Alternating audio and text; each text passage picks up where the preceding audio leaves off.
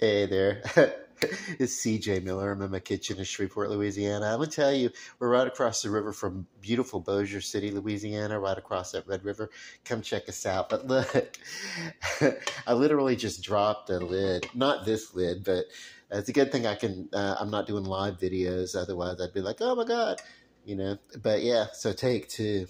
But listen, this is a brisket that I've had in the freezers that I got last season at the farmer's market. You know, you can keep um,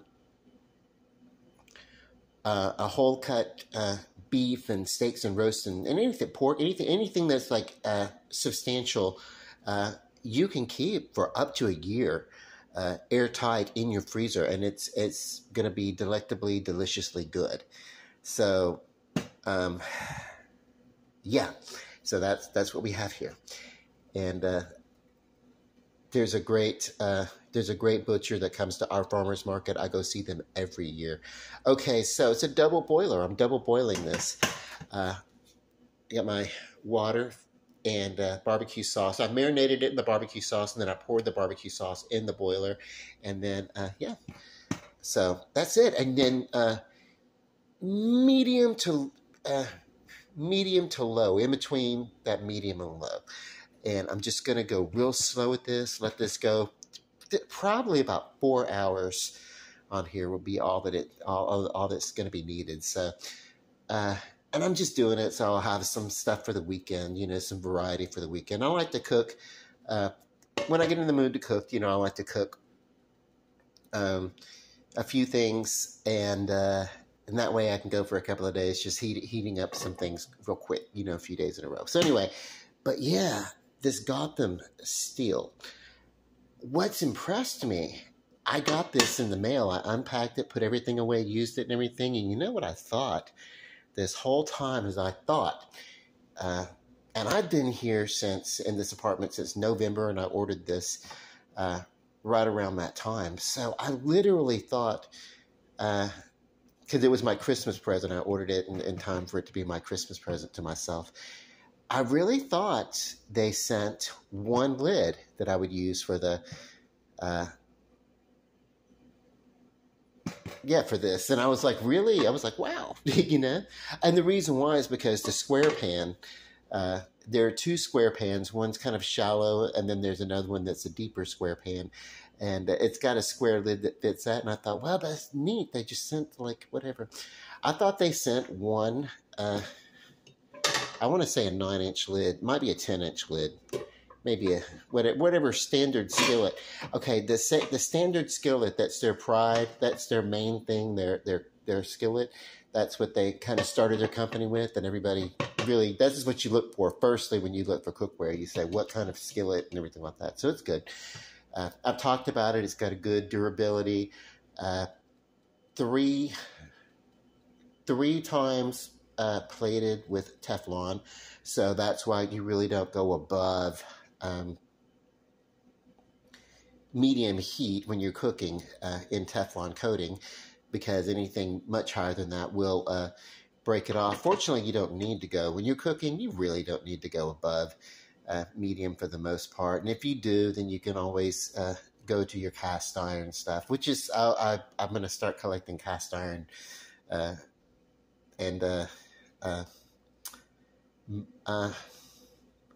think there's a metal skillet kind of thing, a mylar.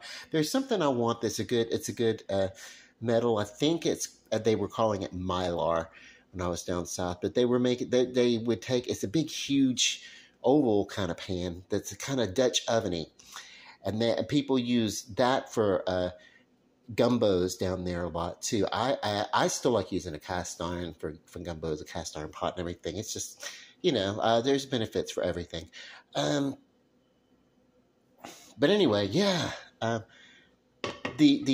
impressed because I just realized, sorting through my cookware, that yes, I do have a lid for the skillet, and I've got the same lid for the you know, so that's good, because like I was like, okay, well, that's nifty, but I guess if I didn't have another pot or something, I was okay with it, because I also had the same, you know, these lids. If you have a lid that's with another set of, you know, cookware that's the same size, the same circumference, then they're interchangeable and stuff. And I have a set of Rachel Ray cookware as well that the lids, even though they're styled differently, they fit just as well and just as snugly. And but that's kind of cool. I don't have to. I actually can be cooking something here if I wanted to in this, and still be cooking something here, and it would be great. And oh, being that so fantastic, because it just occurred to me, if I wanted to do a soup, but then I also wanted to do a bigger piece of roast, but I needed this for something else, and I actually could use the double boiler in the skillet. Although I do have another pot that this double boiler setup would work with. But anyway, I'm cool. I'm just having fun. I love to, when I get into the kitchen, like I said, I want to cook. When I get after it, I cook a few things so that like the weekend's coming up, and I really won't have to cook again until like Monday or Tuesday or something like that, other than just like reheating something in the microwave or something. But if I got the energy, I'm gonna go ahead and cook it all at once. And I got sliced pizza that I can have, and I've got this, and then I've got some chicken wings, and of course that frees up my time because I'm going to be doing some shopping. And I don't want to come in from shopping and then end up having to like cook dinner or something like that. Usually kind of, yeah, I was like, I don't want to come in here and then shop and then take like another half an hour to 45 minutes to put up groceries and stuff like that, and then turn right around and have to cook a dinner or something like that. I want everything to be, I just want there to be something ready to go. Also, I'm going to start getting into cooking more meats like this, and I'll probably be doing some videos, some creativeness about meat in large quantity and in how to get some variation, because I really want to get into that whole, I really want to get back into that whole like serious keto thing and getting these last 8 or 9 pounds thrown off. I'm so close, and I've been this close before, even a little bit closer.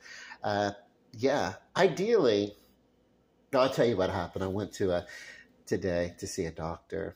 And got some readings and stuff like that. And I stepped on the little scale and everything. And of course, I was like so close to being like my expected weight, my perfect expected weight. I recall that my expected weight from when I was in my 20s was to be around 157, 156, 157. They think that my expected weight, the weight that they expected me to weigh, was 154. Well, I was over that by their scale, just about roughly 10 pounds over that. But then again, I was wearing clothes and everything, and when you weigh out, when you measure somebody, you think about, you want to deduct for clothes and everything. So I'm not really as far off from my goal. I'm so close to being where I need to be, ideally fit for someone my age, height, and size and everything. So that's kind of cool, And I'm going to tell you, I'm going to get really into this. Now I'm going to spend the weekend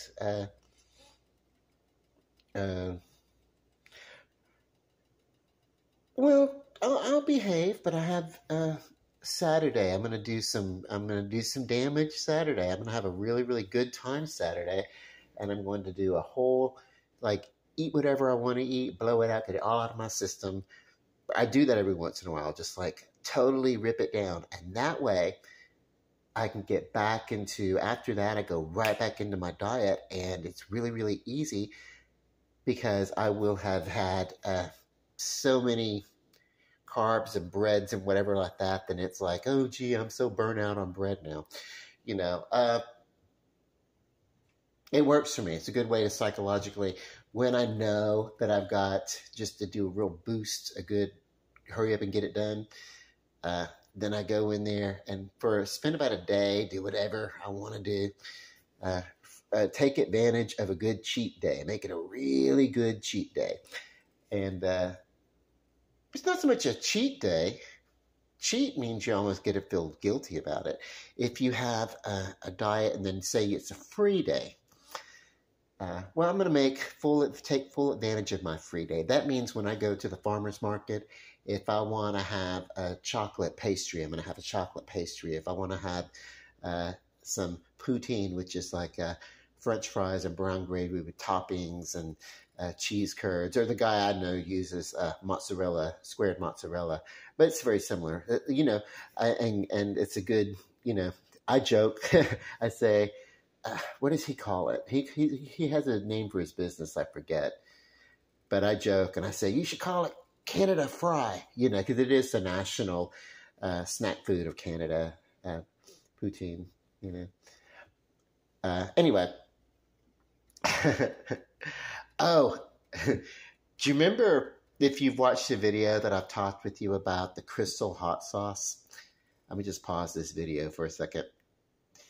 Well, there are some things that are just damn essential in my kitchen. Crystal hot sauce. It's a Tabasco sauce-like product, and I've talked about it before, but it actually has a better flavor. It's still every bit as spicy as you might think, but it's also got a balance so that it's not just a balance. If you want something that has just a little bit of sweetness to it, tiger sauce. And I think whoever did this must have been a fan of the LSU Tigers football team or whatever LSU. We're calling, I'm not a big football fan, but that's probably where they drew the name from. But let me tell you, this stuff is amazing. I was talking about jambalaya in a video before, and I think I've even made it, where if you took some rice and threw some things in it, you wanted a shortcut to a jambalaya and a good jambalaya flavor, this would do it to taste. Take your rice, do it together, put in a little bell pepper, onion, celery, possibly some carrots, garlic, whatever, and then your meats or your vegetables or whatever that you're going to do. But then if you didn't have a good recipe on where to go from there, you could use this stuff. This stuff is great. It's great for everything. It's actually got a sweetness to it. I've talked a lot about it. I love it. But the essential thing that I want to have in my kitchen, especially since I've learned to take this stuff and put it on a breaded chicken wing, is almost identical in flavor to the to my favorite chicken wings, those blazing wings, so that they don't make anymore, that I went on this obsession about, and I did like a whole 2 or 3 months of talking about this. Well, chicken wings or whatever. I did all sorts of experimentation on how to find the proper chicken wing for me. I was going to try to recreate that recipe. Actually, using this with the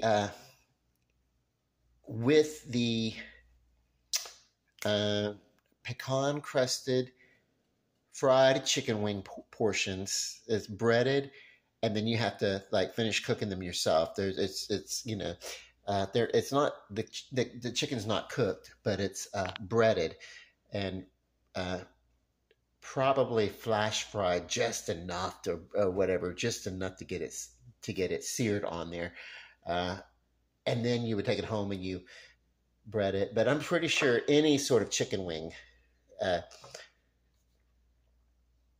would work. Any sort of fried chicken wing or something that you have, any sort of recipe or whatever, because this is what makes that flavor. And I'm telling you,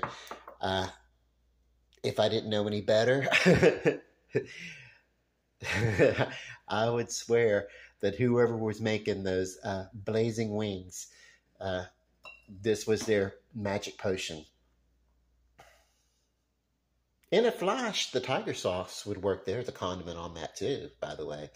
The tiger sauce It's still spicy, but it's a bit sweeter. It gets a natural sweetness from uh, some of the ingredients that are in here, which is, I'm going to do a comparison because I'm talking about this now. Okay, so cayenne peppers, and then sugar is the second ingredient.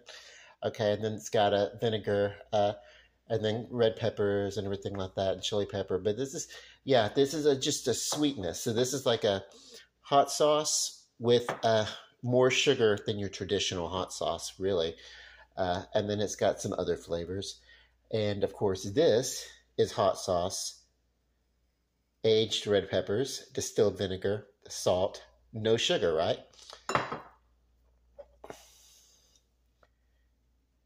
And this one,